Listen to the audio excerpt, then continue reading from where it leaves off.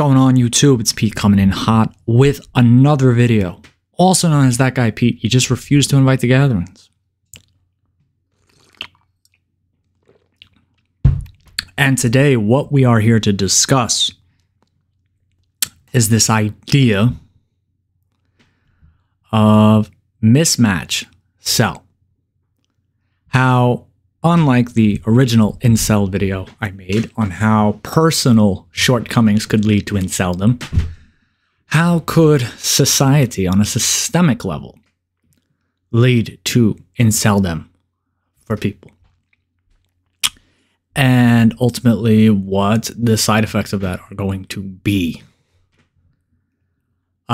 So yeah, I mean, go again. I did make a two-part video in this particular Black Pill curriculum playlist, the Incel Library, which did cover a majority of the Black Pill topics. So just going through the curriculum, we're almost done pretty much with everything there is to know about Black Pill. I mean, beyond this, it's just going to be semantics, details, little things.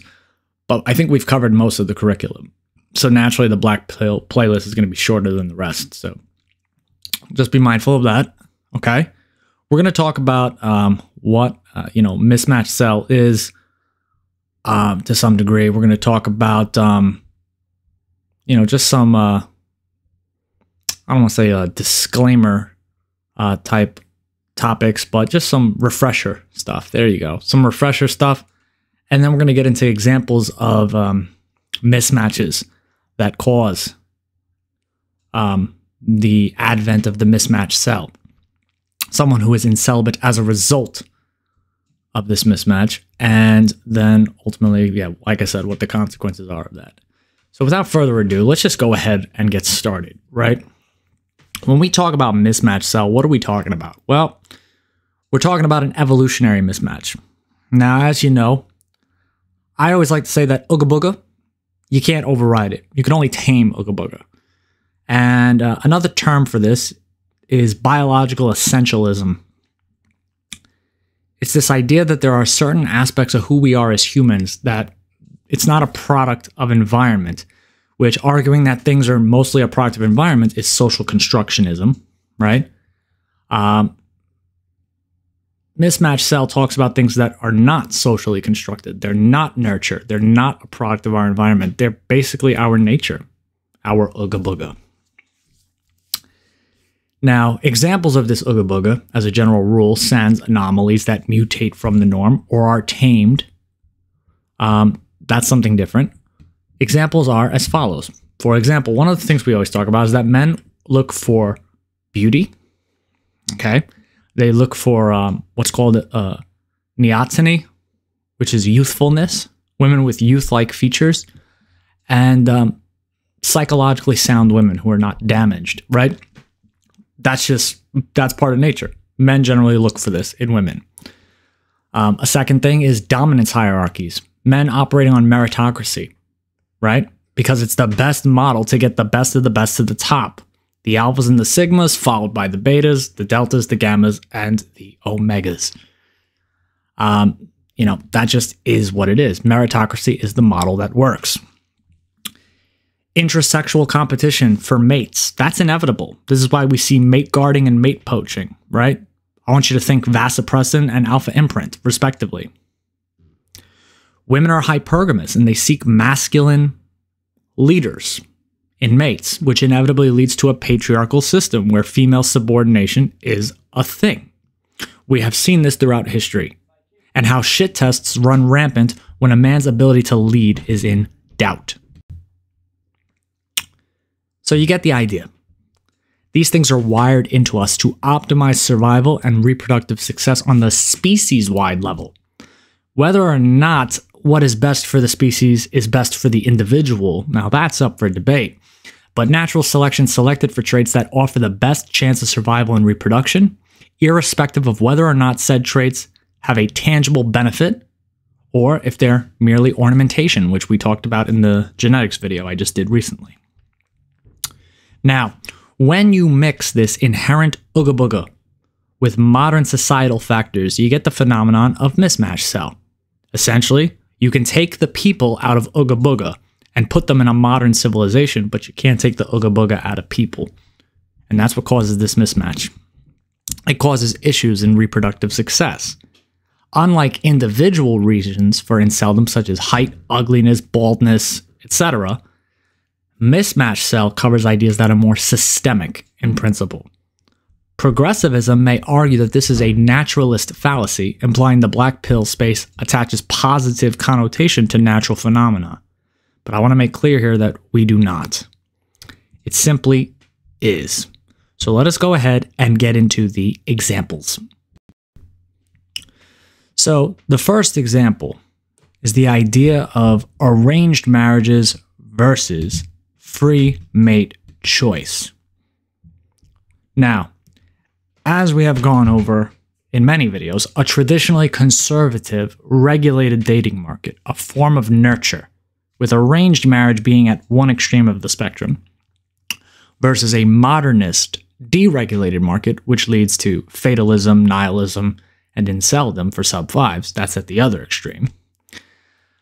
What's the mismatch here? Well, as some of you are aware, arranged marriages were far more common in the past when considering royal lines, dowries, breeding contracts, etc.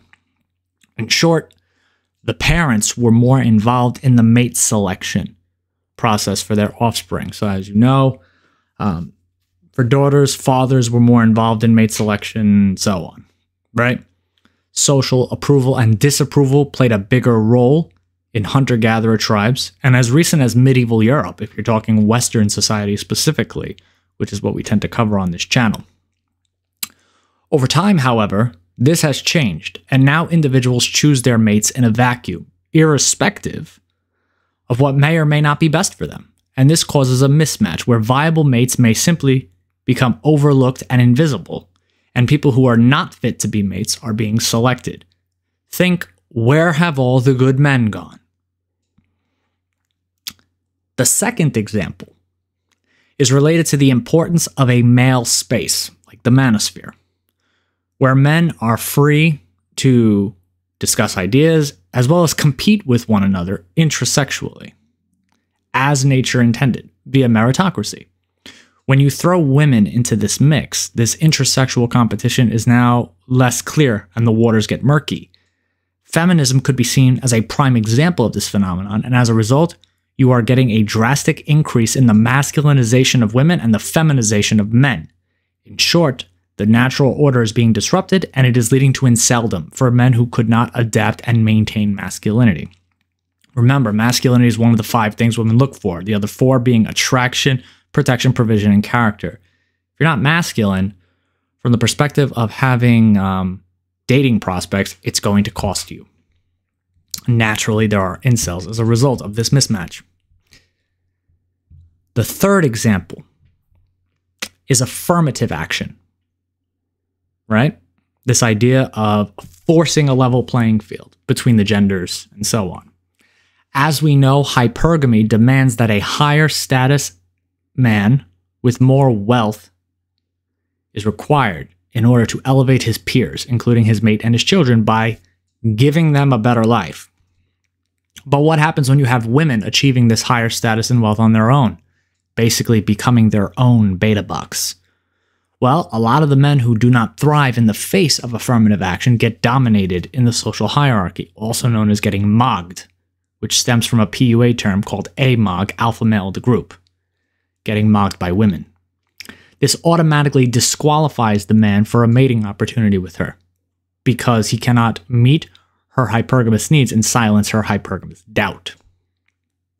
Women in this position would rather stay single than entertain a relationship with a subpar man, in her eyes.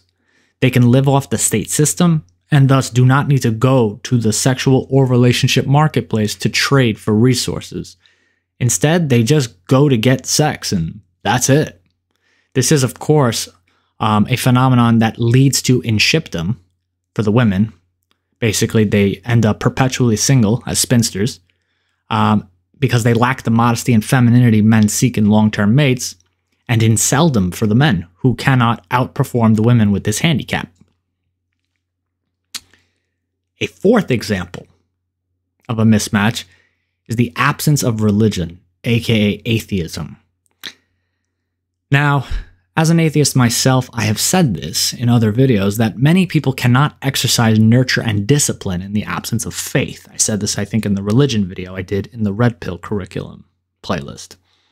Now, some do have the discipline, commitment, and willpower, but as we have seen, when you remove religion, tradition, stigmas, and norms, you get a society where birth rates are lower, the use of safety nets like birth control and abortion are on the rise, and only Chad reigns supreme.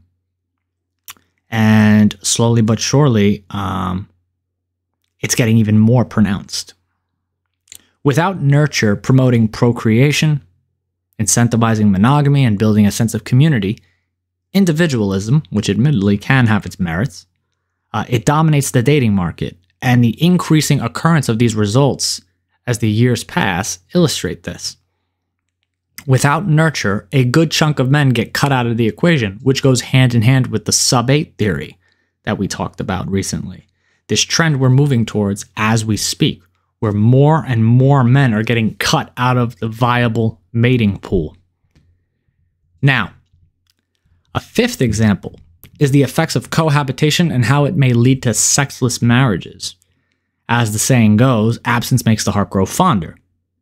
But husbandcels occur when you do not give time to miss one another, because routine is boring. This is especially so in a deregulated marketplace with no shortage of novelty. Talked about this, I always mention that story where the husband ends up in a sexless marriage, he goes out and buys a sex doll, and now all of a sudden the wife wants to give it, because absence makes the heart grow fonder. It is what it is. A sixth example is the concept of behavioral sync. So it comes from an experiment done with rodents and overcrowding, I think. It was done by a British researcher. I don't remember his name. But put simply, when overpopulation occurs, people give a shit about each other less because there's more people, and thus they're more inclined to engage in selfish and destructive behaviors. So that's a problem, obviously. It is literally a sinking society as a result of behavior. Think of how I always say on this channel that we've never been more integrated via technology as a society while simultaneously being more disconnected as humans. When you're disconnected as humans, you tend to be more destructive and reckless with your decisions because you don't really care about the collateral damage of your decisions. But you still expect the same outcomes as if you never did those things, which is where the disconnect happens that results in things like Inceldom or Inceldom for some.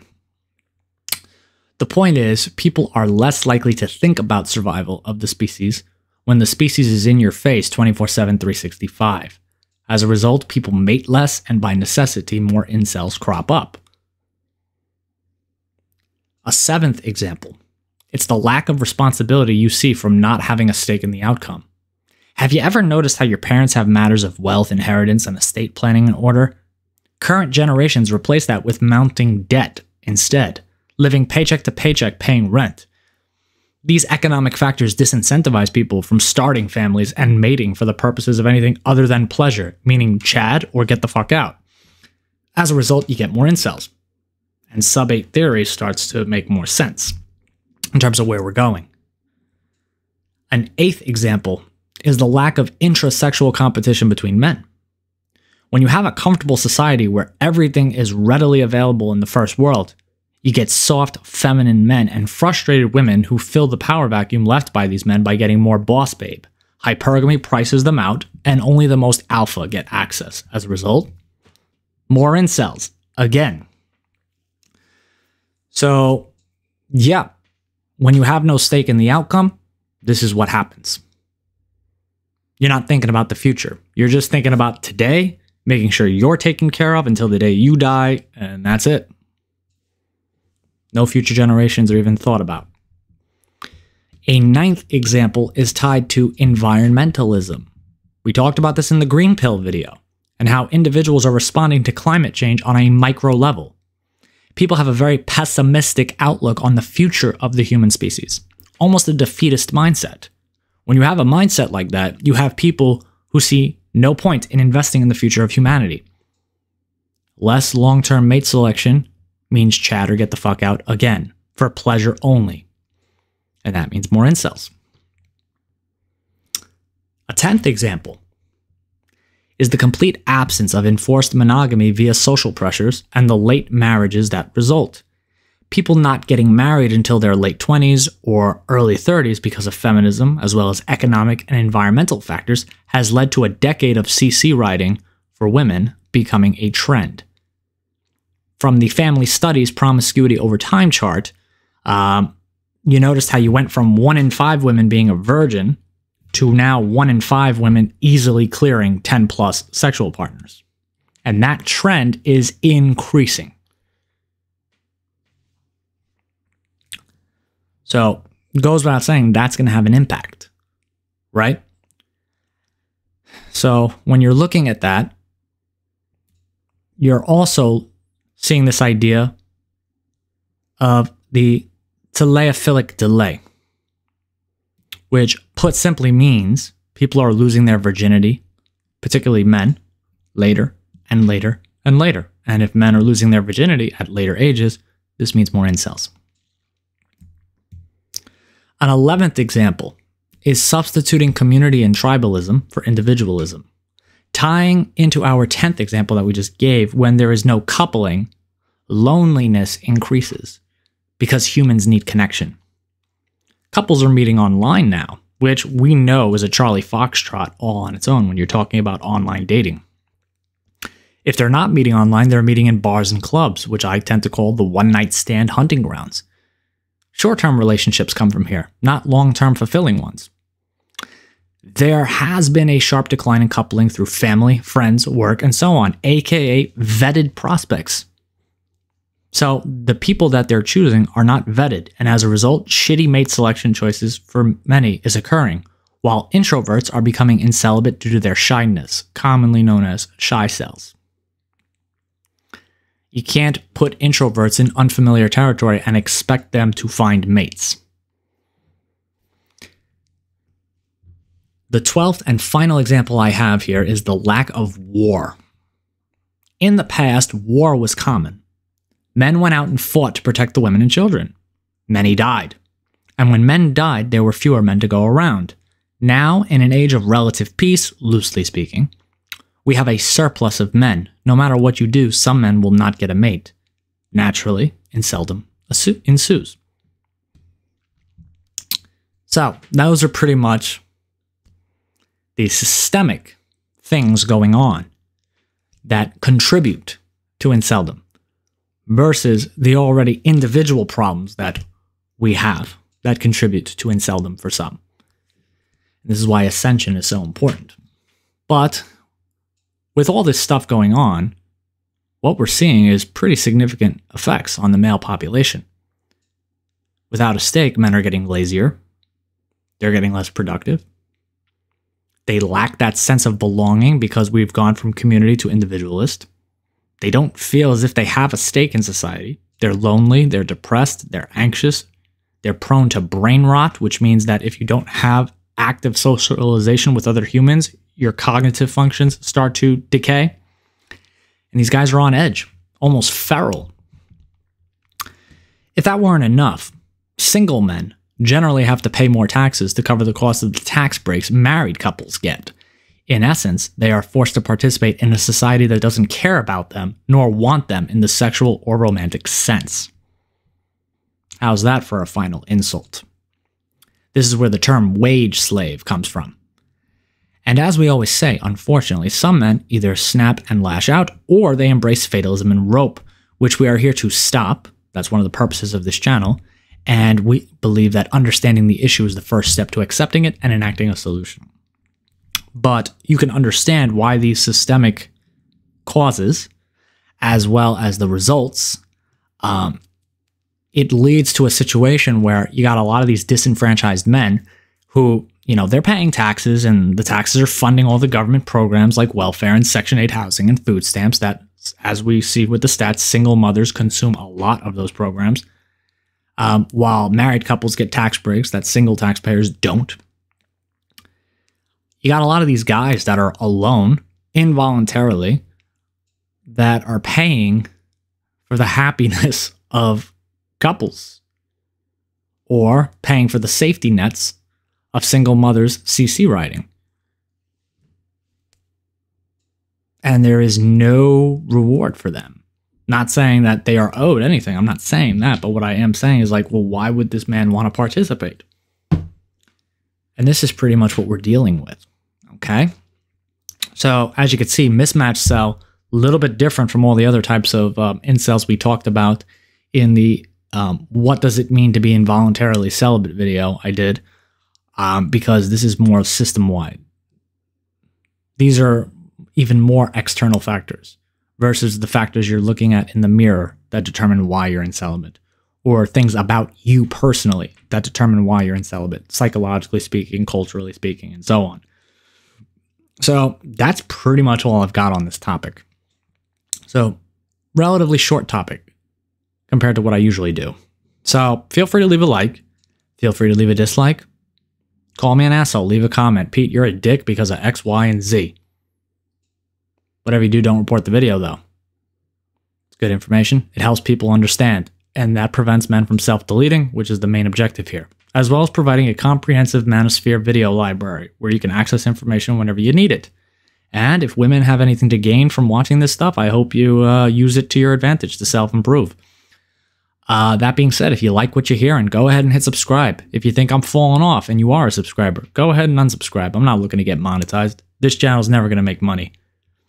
I'd have to make another channel about something completely PC friendly if I were to ever make money on YouTube. But yeah, as always, I am that guy Pete. You refuse to invite to gatherings. I'll definitely catch y'all for the next one, but for now, I'm going to see y'all later. Peace.